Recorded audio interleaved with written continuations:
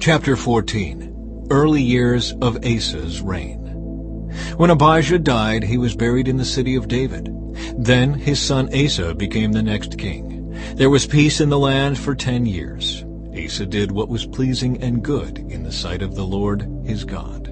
He removed the foreign altars and the pagan shrines. He smashed the sacred pillars and cut down the Asherah poles. He commanded the people of Judah to seek the Lord, the God of their ancestors, and to obey his law and his commands. Asa also removed the pagan shrines as well as the incense altars from every one of Judah's towns. So Asa's kingdom enjoyed a period of peace. During those peaceful years, he was able to build up the fortified towns throughout Judah.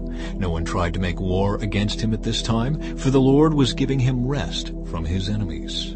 Asa told the people of Judah, "Let us build towns and fortify them with walls, towers, gates, and bars. The land is still ours because we sought the Lord our God, and he has given us peace on every side." So they went ahead with these projects and brought them to completion. King Asa had an army of 300,000 warriors from the tribe of Judah, armed with large shields and spears. He also had an army of 280,000 warriors from the tribe of Benjamin, armed with small shields and bows. Both armies were composed of well-trained fighting men. Once, an Ethiopian named Zerah attacked Judah with an army of 1 million men and 300 chariots. They advanced to the town of Mareshah.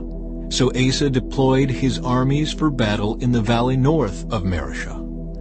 Then Asa cried out to the Lord his God, "O Lord, no one but you can help the powerless against the mighty. Help us, O Lord our God, for we trust in you alone. It is in your name that we have come against this vast horde. O Lord, you are our God. Do not let mere men prevail against you."